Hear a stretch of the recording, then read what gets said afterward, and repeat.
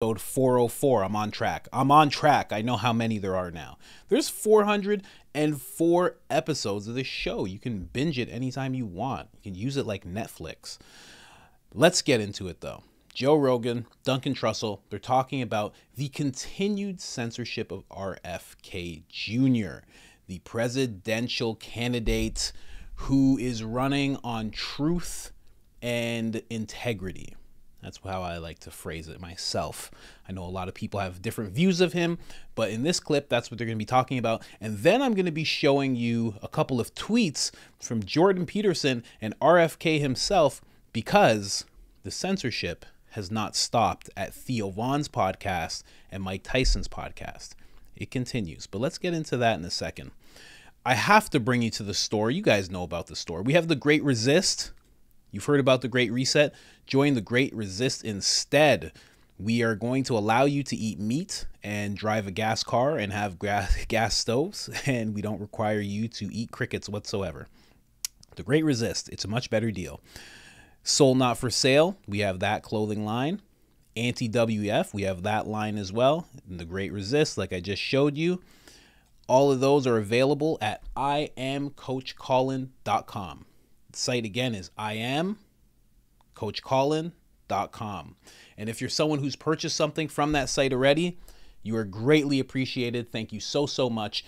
And before I get started, like the video, hit that like button. Let's get right into it. Always forget to ask for the likes. Always forget. Let's get into it, guys. Or just on YouTube. On YouTube. Yeah. It's really fucked up, man. In all fairness, I think YouTube would take that down. I think they changed it. I think they're changing, aren't they? Did I dream that YouTube was like loosening up so we could watch those videos again on YouTube? Really? I could be wrong, but I feel like there was some shift in their censorship model that was happening, but I could be wrong about that. Well, it's not when it comes to RFK Jr. They're deleting his old podcasts. They deleted one from Theo Von from a year ago, and they had deleted one from Hot Boxing with Mike Tyson, which is more than a year ago too. I did not know that. They just did it. What the fuck? They just started doing that. Isn't that illegal if someone's running for president? You can't do that, right? I don't know what you could say that it's because of misinformation, and this is because he talks about vaccines. And, he talks about, he was an environmental attorney before he, was anything. And, his whole thing was trying to hold companies accountable for what they're doing by ruining the environment and lying about it. And for them to take that guy and say, you can't do that with other stuff. You can't talk about other stuff. Like, how come no one wants to hear him out? How come no one wants to hear him out with that book, The Real Anthony Fauci, is fucking terrifying. And if it's not true, why isn't he getting sued? If that book is true, if all the things that he's saying and he has references for everything, if it's all accurate, we should all read that book. Everyone should read that book. Right. Because if it's true, it's terrifying. You've been captured by an industry that's forced you into becoming a source of income for them. Dude, censorship has this component of condescension in it that is really, like, that to me is the worst part. Is essentially you're saying you're too dumb to parse this information in a rational way. Yeah. So we're going to protect you from it because it's like... Hold on, I'm going to start that clip again just from that section, but I just wanted to show you guys this. When I talk about the censorship continuing, RFK tweeted out, "What do you think? Should social media platforms censor presidential candidates? My conversation with Jordan B. Peterson deleted from YouTube. Luckily, you can watch it here on Twitter. If you have Twitter, you can go to Twitter. You can watch the conversation, decide for yourself." Jordan Peterson weighed in as well. He said now YouTube has taken it upon itself to actively interfere with the presidential election campaign. And then he adds Robert F. Kennedy Jr. So they've removed his interview with RFK, Jordan Peterson's. Now they're saying, a lot of people say it's because of the health misinformation, right? But then other people are saying it's because they had a conversation about transgender teens. So it's really up in the air for what it's really about. And it's getting a little ridiculous to keep silencing or keep acting like this person doesn't exist and keep taking away all of the interviews where he's got to talk at length is ridiculous.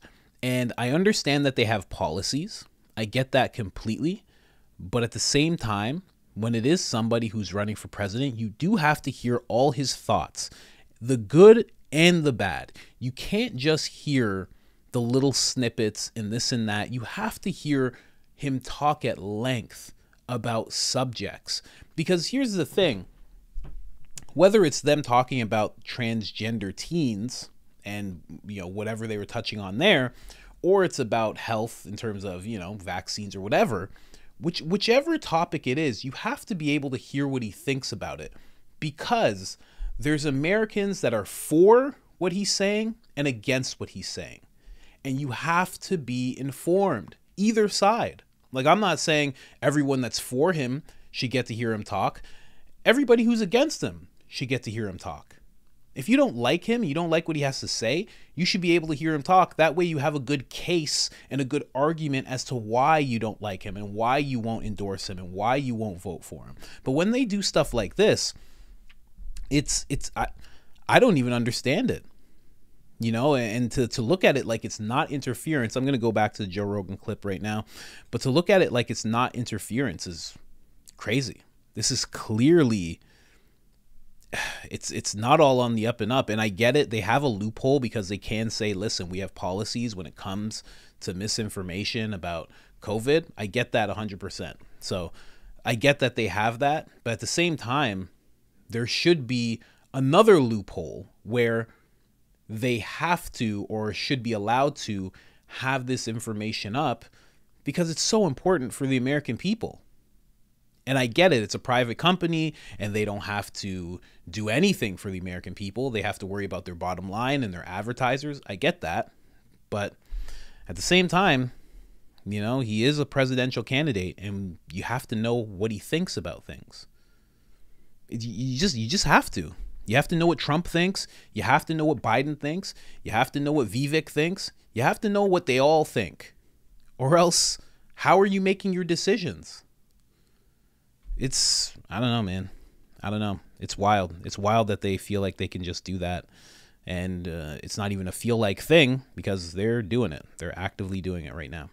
All right, let's finish off this clip. There's 3 more minutes in this clip, and they're talking about censorship in general and what censorship feels like to the people who are going through it, which is you and I. Let's get into it. That book. Everyone should read that book. Right. Because if it's true, it's terrifying. You've been captured by an industry that's forced you into becoming a source of income for them. Dude, censorship has this component of condescension in it that is really, like, that to me is the worst part. Is essentially you're saying you're too dumb to parse this information in a rational way. Yeah. So we're going to protect you from it because it's like a poison. It's going to infect your brain and we have to protect you. That is really like, first of all, if you do, like, that's bad parenting in general. You know what I mean? Like, the idea would be that you, like, teach your kid to confront false things, learn why they're not real, and then instead of, like, trying to prevent your kid from seeing, like, everything. You know, obviously, like, I'm not letting my kid watch Blade Runner or some shit like that, but just that if you get too overprotective with your kids, like try to hide death from them, for example, that sort of thing. Like, you got to trust we can deal with it. That it's safe for us to encounter all forms of information. Well, the problem is, what? From the time they're real little, you're lying to them. Santa Claus is gonna come to bring you all toys. He's gonna come down the chimney, and he's gonna magically appear. Yeah. Just teach your kid what the word egregore means, and you can do Santa Claus ethically. What's egregore?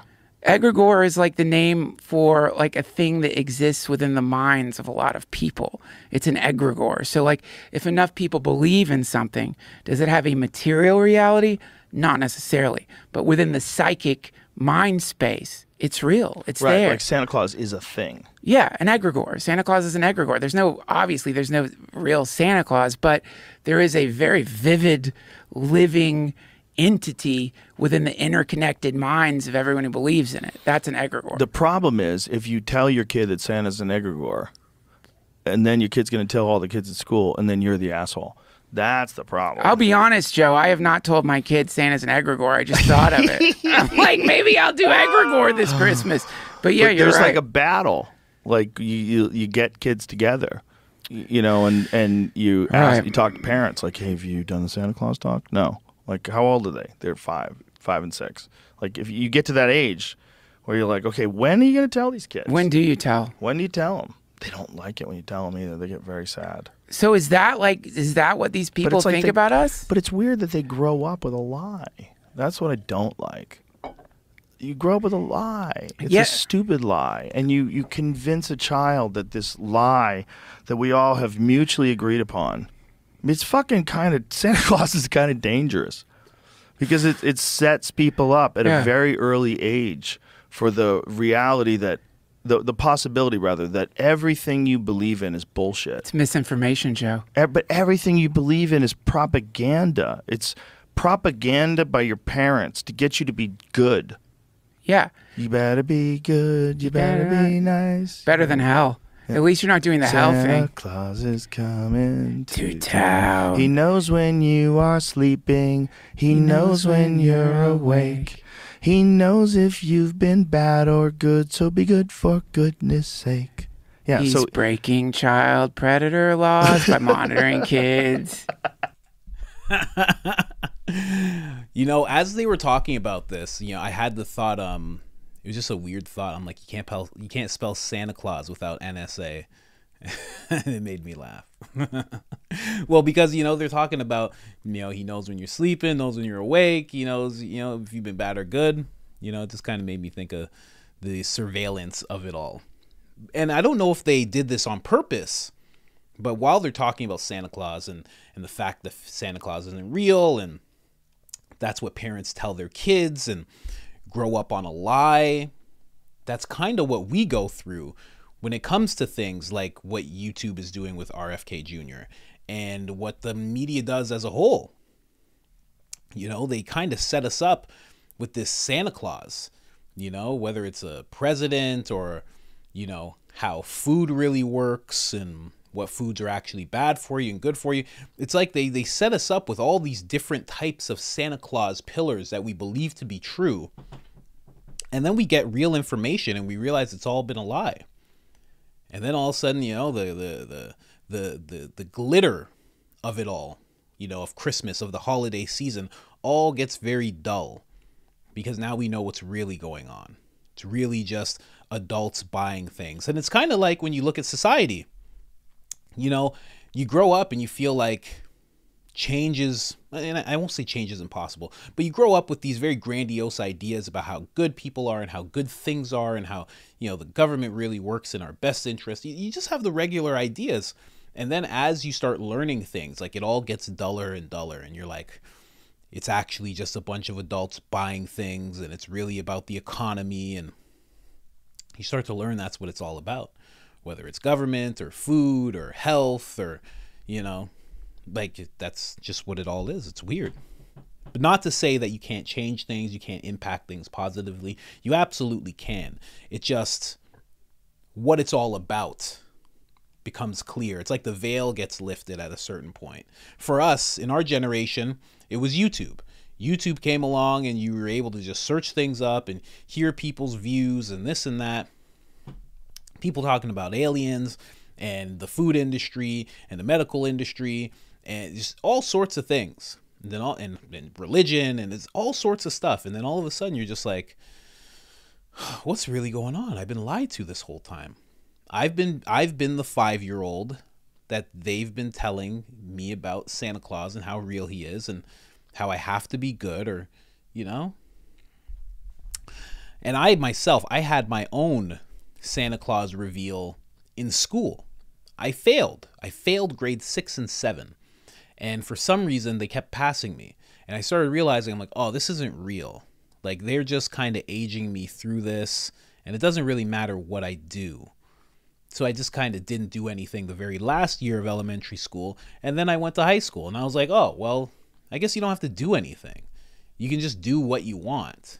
And that was kind of my own lifting of the veil. And then I got into YouTube, and I got into, studying symbolism, and I got into studying the Masons, and this is just aliens, and it all just like started rabbit holing very deep. I just started seeing the world for what it was. And I was lucky. I was lucky for that, because a lot of people, they learn that in their 30s, and it's earth-shattering. It's a sad thing to have to go through when you're very old, when you're much older. I see it happen with older people. I'm seeing it happen with an older person right now. There's certain things that they're waking up to, and they're like 60 years old, and they're like, what's going on? It's really weird. It's like watching Mr. Rogers have like a little break and be like, oh, geez, and start seeing the world. Like that movie. What's the movie that I haven't seen that I should see? They Live. You put on the glasses and you're just like, oh, it's all about corporations. It's all about money. It's all about greed. But it's not all about that. It's just that the people who are in charge are all about that. There are other people in the world, I like to think myself included, maybe even you yourself included, that aren't about greed and the money and the deception. You're about truth, and you want to bring light into the world. You want to do good things. I love a good Duncan Trussell episode, man. I'm telling you, good palate cleanser.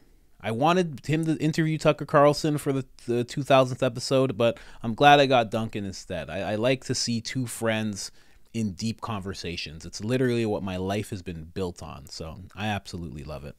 Like the video. Once again, like the video. It helps boost us out of the shadow realms. You have no idea how much I appreciate it, how much it helps the channel, how much it helps us grow. So if you could do that, it's much, much appreciated. And let me know what you think. What do you think about the whole Santa Claus, for kids versus society for adults? What do you think about that comparison? Do you think that's a real thing? Have you felt that in your own life? Like, how old were you when you felt it? I was young. I was quote unquote lucky enough or unlucky enough, because it led to a lot of depression, that I found out when I was young. But, maybe you're someone you found out at 40. What was that like? Let me know in the comments. Other than that, I am out.